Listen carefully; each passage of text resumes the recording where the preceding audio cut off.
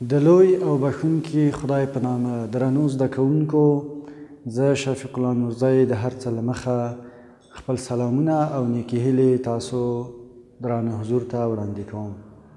درنو زده کوونکو،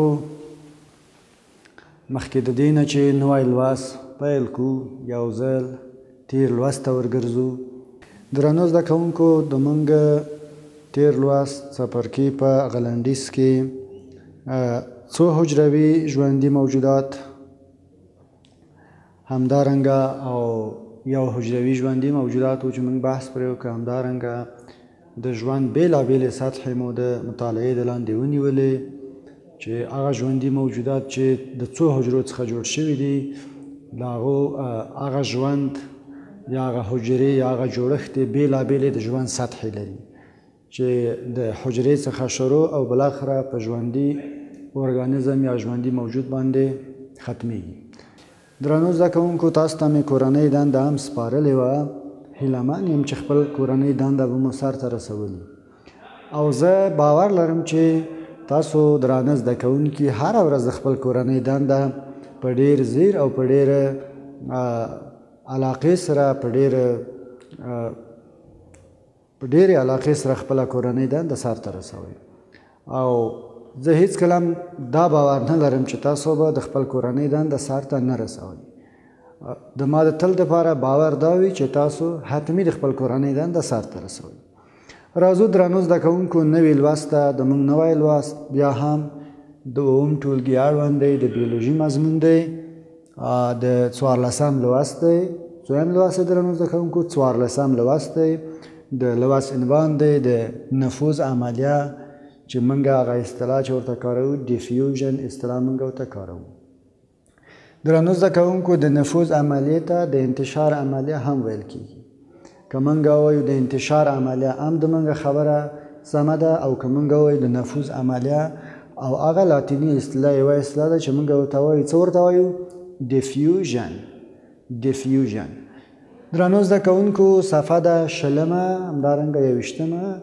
نو تاسو نه هیله لرم چې په خپل کتابو کې 20 صفحه پیدا کړئ تر څو نوی لوست پیل کړو. د تیر په شان بیا هم د لوست موخې موږ لرو او د ژوند په هره چاره کې درنو زده کوونکو موخې ټاکل ډیر ارزښت لري او موږ د بریا خواته نږدې کوي. نو موږ بیا هم د لوست لپاره ځینې موخې ټاکلي دي. د موږ موخې دا دي چې د تاسو درنو زده کوونکو څخه هیله لرم چې د درس په پای کې د انتشار عملیه وپېژنئ، د انتشار عملیې ارزښت درک کړئ. البته څنګه ارزښت درک کړئ؟ د دغه انتشار عملیې ارزښت د ژوندانه په چارو کې یا په ژوندانه کې درک کړئ چې خپله د انتشار عملیه د موږ او نورو ژوندیو موجوداتو په ژوندانه کې څه ارزښت لري. درنو زده کوونکو، که چیرته زه یوه اسپرې راخلم او د صنف په دې خوا کې یا د صنف په مخ کې دغه اسپرې شیندم په دې صنف کې، نو تاسو درانه زده کوونکي فرض کړئ چې د صنف په آخرې برخه کې شتون لرئ. تاسو څه احساس کوئ؟ آیا تاسو دغه چاپیریال کې کوم بدلون وینئ؟ آیا تاسو کوم خوشبویي احساس کوئ؟ دا ټول ولې پیښیږي؟ نو کله چې زه د صنف په مخ کې اسپرې شیندم، ولې تاسو د صنف په آخر کې یو نوع ښه بوی احساسوئ؟ یا هم ولې تاسو د اتاق په هغه هوا کې یا په چاپیریال کې بدلون مومئ؟ نو دا هر څه ولې پیښیږي؟ دا هر څه ته به اوس ځواب ووایو چې دا هر څه چې پیښیږي او دغه مالیکولونه چې د صنف د مخې نه د صنف آخر ته رسیږي، خپله دا یو نوع د انتشار عملیه ده یا یو ډول د انتشار عملیه ده چې هغه غازونه د صنف د مخ څخه د صنف آخر ته رسیږي او تاسو هغه حس کوئ. درنو زده کوونکو، د حجراتو د مواد انتقال دپاره د څه دپاره درنو زده کوونکو؟ د حجراتو د توکو یا موادو د انتقال لپاره یا هم د توکو د لیږدولو لپاره څه ته اړتیا ده؟ دوه عملیې مهمې دي یا دوه عملیو ته اړتیا ده. دوه عملیې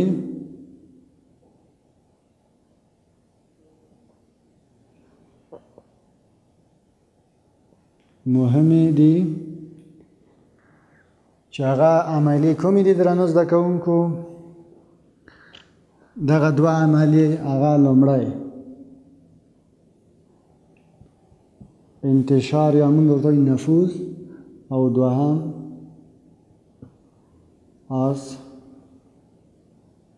آسموسیس.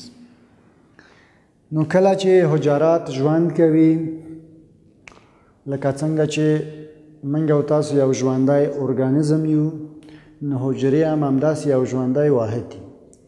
نو د هغو د ژوند لپاره د توکو یا د موادو تیریدلو راتیریدلو ته اړتیا ده او د توکو لیږدولو ته اړتیا ده. نو د دغو توکو د لیږدولو لپاره دوه مهمې عملیې شتون لري چې هغه عملیې له څه څخه عبارت دي؟ لومړی انتشار، بخښنې سره انتشار، او دویم هغه د څه عملیه ده؟ د آزموسس عملیه ده. درنو زده کوونکو راځو څه ته؟ راځو خپله لومړی انتشار ته راځو چې انتشار څه ډول عملیه ده؟ انتشار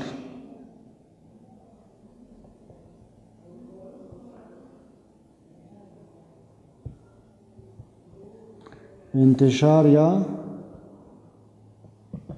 نفوذ.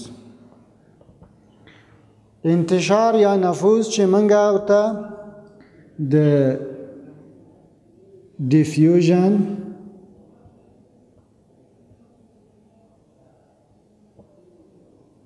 هم وایي. انتشار یا نفوذ او هغه اصطلاح څه شی ده؟ ډیفیوژن اصطلاح ته کارول کېږي. لاتیني اصطلاح ډیفیوژن ده. مایعات او غازونه، مایعات او غازونه، البته د مایعاتو او غازونو مالیکولونه، مایعات او غازونه یا د هغه مالیکولونه د یو ځای څخه بل ځای ته څه دي درنو زده کوونکو؟ په حرکت کې دي، یا د هغه مالیکولونه تل په حرکت کې وي.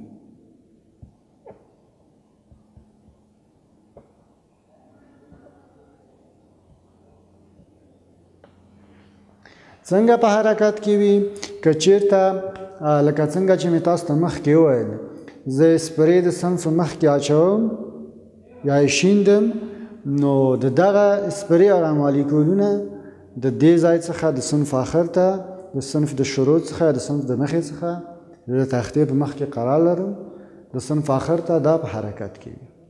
نو دا ولې په حرکت کې وي درنو زده کوونکو؟ نو د دې په خاطر باندې چې دلته د دې غازونو یا د دې مالیکولونو تراکم زیات دی، ولې د صنف په آخر کې د دې تراکم څه شی دی؟ کم دی. نو همدې د غازونو حرکت ته موږ د نفوذ یا د انتشار عملیه وایو. راځو درنو زده کوونکو اوس تعریف ته راځو چې د دې تعریف څنګه دی، یعنې مکمل یو تعریف د انتشار یا د نفوذ د عملیې لپاره موږ څه ډول تعریف لرو؟ تعریف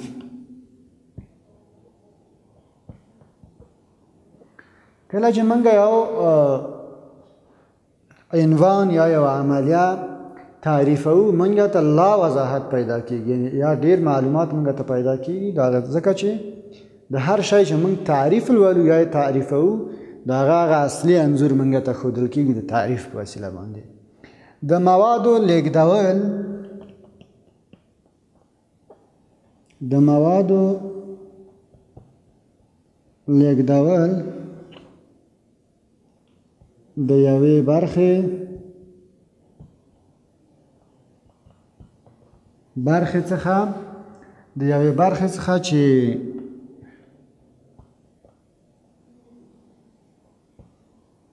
غلظت یې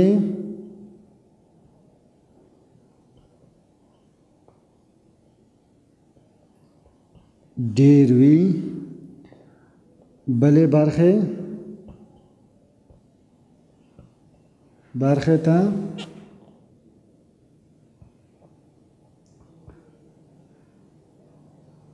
چې غلظت یې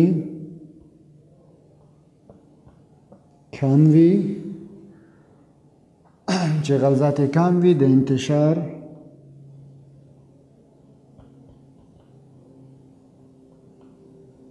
عملیه وایي.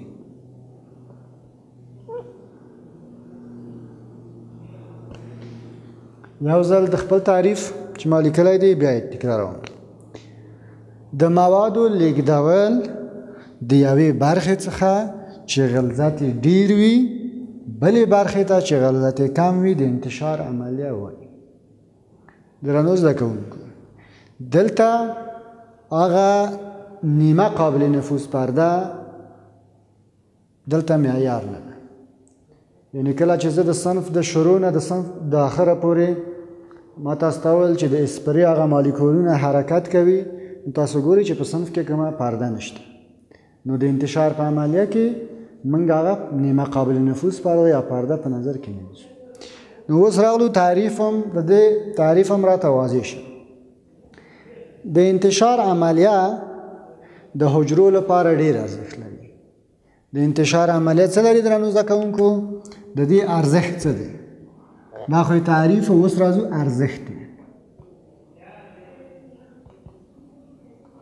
ارزښت دا تعریف شو او دا یې هم څه شو؟ ارزښت شو. د حجرو لپاره ځکه ارزښت لري چې د همدې انتشار د عملیې لپاره ځکه ارزښت لري چې اکسیجن او کاربن دای اکساید څه شی درنو زده کوونکو؟ اکسیجن او کاربن دای اکساید د همدې انتشار عملیې په وسیله باندې په حجرو کې تبادله کیږي. ځکه چې که چیرته اکسیجن او کاربن دای اکساید دواړه په حجرو کې سره تبادله نشي، ژوند مختل کیږي. ژوند له ستونزو سره مخ کیږي، بالاخره حجره مري او بالاخره ژوندی ارګانیزم یا ژوندی موجود مري. زه چې اوس د تاسو په مخ کې ولاړ یم، بدون د شکه زه د اکسیجن څخه ګټه پورته کوم. علما د وجود څخه د هغه تنفسي سیستم په وسیله باندې کاربن دای اکساید ماحول یا چاپیریال ته اهدا کیږي یا تولیدیږي. نو خپله موږ چې دغه اکسیجن اخلو، کاربن دای اکساید بیرته هوا ته آزادوو، دا د څه شي عملیې په وسیلې باندې؟ دا د همدې انتشار عملیې په وسیلې باندې دغه د اکسیجن او د کاربن دای اکساید تبادله سرته رسیږي. درنو زده کوونکو، نو راځو یو بلې برخې ته، نیمه قابل نفوذ پرده او له هغې څخه د اوبو تېرېدنه. څه درنو زده کوونکو؟ نیمه قابل نفوذ پرده. نیمه قابل نفوذ پرده کومه پرده ده؟ او د هغې څخه د اوبو تېرېدنه. دا هم په کتاب کې یو فرعي عنوان دی چې موږ یې په د لوست په عنوان کې هغه یادونه نه ده کړې. نو د انتشار یا د نفوذ د عملیې پسې وروسته دا یو فرعي عنوان دی، نیمه قابل نفوذ پرده او ورپسې د هغه څخه د اوبو تېرېدنه. درنو زده کوونکو، نیمه قابل نفوذ پرده یوه داسې پرده ده چې هغه نیمه قابل نفوذ ځانګړتیا لري. یعنې ځینې توکو ته اجازه ورکوي ترڅو حجرې ته دننه شي او ځینو توکو ته اجازه نه ورکوي. یعنې اوبو او اکسیجن ته اجازه ورکوي ترڅو حجرې ته دننه شي، ولی هغه مالیکولونه چې غټ دي هغو ته اجازه نه ورکوي چې حجرې ته دننه شي. همدارنګه دا وړتیا لري چې هر ډول توکو ته اجازه نه ورکوي ترڅو حجرې ته دننه شي. او د دې ارزښت په دې کې دی که چېرته هر ډول توکي حجرې ته دننه کېدلی، نو د دې نه به هم ځینې هغه زیان رسونکي توکي به هم حجرې ته دننه کېدل چې حجرې ته به زیان رسوه. نو اوس د هغه زیان رسونکو توکو څخه مخنیوی کېږي، ځکه چې حجره د نیمه قابل نفوذ پرده دا فقط انتخابوي چې کوم توکو ته اجازه ورکړي او کوم توکو ته اجازه ورنکړي. درنو زده کوونکو په کتاب کې هم یو انځور راغلی دی. تاسو ګورئ چې دوه ګلدانه دي او دې کې بوټي یا نباتات ایښودل شوي دي. نو تاسو ګورئ چې په لومړي په الف انځور کې نبات مړاوی دی او په بې انځور کې نبات بیرته تازه شوی دی. او دلته یې ویلي دي کله مو فکر کړی دی چې که یو مړاوی نبات په اوبو کې کېښودل شي بیرته تازه او خړوبېږي ولې؟ نو د دې ولې ځواب دا دی ځکه چې همدغه نیمه قابل نفوذ پرده اوبو ته اجازه ورکوي تر څو اوبه حجرې ته دننه شي او دغه نبات چې د خپله اوبه د لاسه ورکړي دي دا نبات بیرته تازه شي او په اوبو باندې خړوب شي. درنو زده کوونکو نو دا نبات هم په لومړي انځور کې چې تاسو ګورئ د اوبه د لاسه ورکړي دي او کله چې دا بیرته په دویم هغه ګلدان کې یا په دویم ځای کې ایښودل شوی دی نو هغه ته اوبه ورکړل شوي دي اوبه یې جذب کړي دي نو دا بیرته تازه شوی دی. نو دا موږ ته ښیي چې همدغه نیمه قابل نفوذ پرده ده او همدغه د انتشار عملیه ده او د ازموس عملیه ده چې د دې په وسیله باندې ژوندي اجسام اوبه اخلي او خپله ژوند سرته رسوي. درنو زده کوونکو اوس راځم د انتشار په هکله باندې عملي او تجربه تاسو ته وړاندې کوم. تاسو ګورئ درنو زده کوونکو چې د ما سره یوه د توکو کاشوغه ده همداسې په بوتل کې پوتاشیم پر منګنیت چې یو ډول جامد رنګ دی جامد کلک دانو په شانته رنګ دی او دا زه غواړم چې په اوبو کې واچوم تر څو تاسو د انتشار عملیه وګورئ. البته د هغه جامدو توکو انتشار په مایع کې ډېر ښه درنو زده کوونکو. نو زه دغه رنګ راخلم او مهمه نه ده چې حتمي باید موږ د همدې توکو څخه استفاده وکړو یعنی تاسو کولی شئ چې د رنګ څخه او د نورو توکو څخه هم تاسو کار واخلئ د دې عملیې د سرته رسولو لپاره. نو تاسو ګورئ درنو زده کوونکو چې زه په کاشوغه کې مې یو اندازه دغه رنګ راخیستی دی او دا رنګ زه په اوبو کې اچوم او تاسو ګورئ چې د یوه نقطې څخه یا د یوې برخې څخه نورو برخو ته دا رنګ څنګه انتشار کوي په دې اوبو کې او موږ ته په عملي ډول باندې د انتشار عملیه ښیي.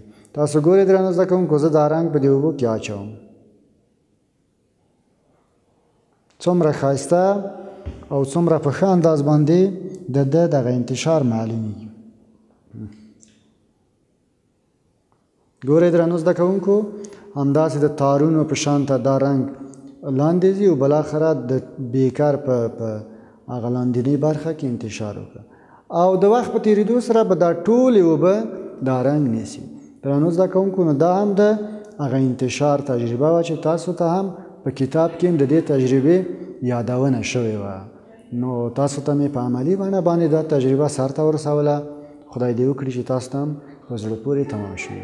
او دا هم کله چې ما د اسپریت څخه ګټه پورته کړه خپله د اسپریت څخه هغه ګټه پورته کولم د تاسو لپاره یوه عملي تجربه وه چې د غازونو په هکله باندې تاسو ته تجربه وکړه چې هغه مالیکولونه هم د صنف آخر ته ورسېدل. درنو زده کوونکو د تاسو کورنۍ دنده به دا وي د دې درس په پای کې چې تاسو به په خپل کور کې په یو ګیلاس اوبو کې به یوه اندازه بوره واچوئ او د اوبو ټولې برخې به هغه مزه به وڅکئ حس به کوئ هغه مزه به چې دغه اوبه ټولې برخې د اوبو خوږې شوي دي او که نه. نو تاسو که چېرته دغه کورنۍ دنده سرته ورسوئ په عملي بڼه به مو د انتشار عملیه سرته رسولي. د موږ درس درنو زده کوونکو همدلته پای ته ورسېده. د راتلونکي درس پورې تاسو په لوی او بښونکي خدای سپارم. ښه ژوند ولرئ.